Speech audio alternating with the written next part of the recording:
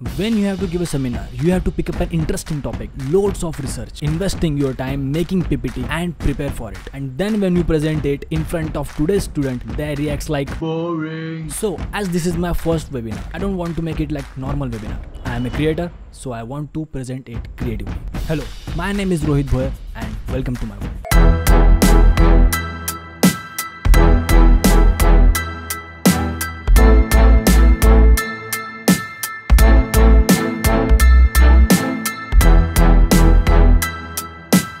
What is the shortest distance between point A and point B on a plane? Write down your answers in comment box and I will share my answer in the end of this webinar. So let's get started. What is space fabric? According to Einstein's theory of relativity, space खुद भी flat नहीं है. Rather it's woven together along with time into a single fabric. Yeah.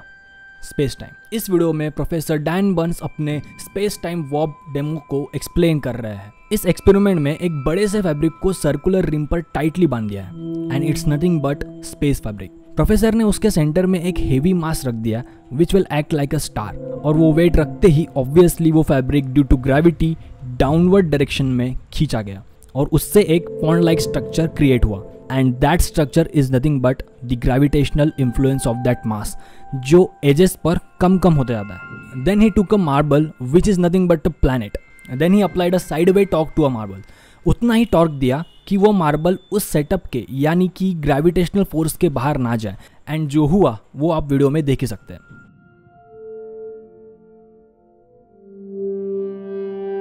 अब उस marble की potential energy बहुत जल्दी खत्म हुई और उस स्टार ने उस प्लैनेट को खा लिया। अब ऐसा इसलिए हुआ क्योंकि ये एक एक्सपेरिमेंट है और ये अर्थ पर हो रहा है, जहां डाउनवर्ड फोर्स ग्रेविटी एक्ट करती है और सरफेस रेजिस्टेंस वो फैब्रिक अप्लाई करता है, और स्पेस में ये रेजिस्टेंसेस नहीं होते। अब कभी आपने ये सोचा है कि प्लैनेट अपने स्टार सिस्टम में एक ही डायरेक्शन में क्यों रिवॉल्व करता है? वेल, उसका जवाब भी आपको इस वीडियो में मिल जाएगा। जिस साइड के प्लैनेट्स का डिफेंस ज्यादा पावरफुल होता है, एंड में वही डायरेक्शन कैरी फॉरवर्ड होती है।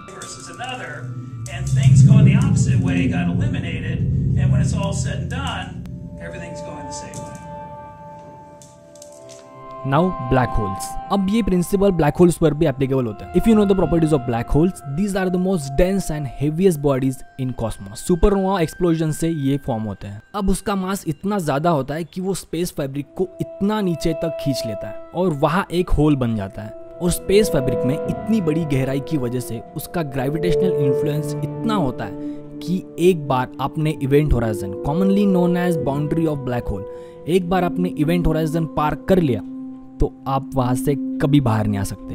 और आप क्या, कोई भी बड़ी सी बड़ी body, even a star and light can't escape from its influence. अब आपको सवाल पड़ा होगा कि यार अगर लाइट भी उसके ग्रेविटेशनल इन्फ्लुएंस से बाहर नहीं जा सकती, देन नासा ने जो ब्लैक होल की पिक पब्लिश की थी वो रियल है या फेक? क्योंकि फोटो कैप्चर करने के लिए कैमरा सेंसर में लाइट का पड़ना जरूरी है, और अगर ब्लैक होल से लाइट एस्केप कर ही नहीं सकती, मतलब ब्लैक होल से लाइट इमिट हो ही नहीं सकती, तो फिर वो पिक कैसे खींची गई? एक्चुअली वो ब्लैक होल की नहीं, ब्लैक होल के इवेंट होराइजन की पिक है। और इवेंट होराइजन में जो लाइट होती है वो एक्चुअली ब्लैक होल जो करंटली कोई स्टार या कोई भी बॉडी खा रहा है, तो उसकी जो लाइट होती है वो इवेंट होराइजन में गोल गोल घूमती रहती है और वो एक रिंग लाइक स्ट्रक्चर बनाती है, और उस रिंग लाइक स्ट्रक्चर के बीच में जो ब्लैक स्पॉट होता है वो है black hole. So that is it from my side. और वेबिनार के स्टार्टिंग में मैंने आपको जो सवाल पूछा था, what is the shortest distance between point A and point be on A plane, आप में से ज्यादातर लोगों ने लिखा होगा अ स्ट्रेट लाइन। बट अगर ये थ्योरी सही होगी, जो कि काफी प्रॉमिसिंग भी लगती है, ये एक प्लेन है जिसपे मैंने पॉइंट ए और पॉइंट मतलब दो पॉइंट बना के रखे हैं, तो अगर किसी तरह से इस स्पेस फैब्रिक को बेंड किया जाए, then the shortest distance between point A and point B would be matter of point wormholes।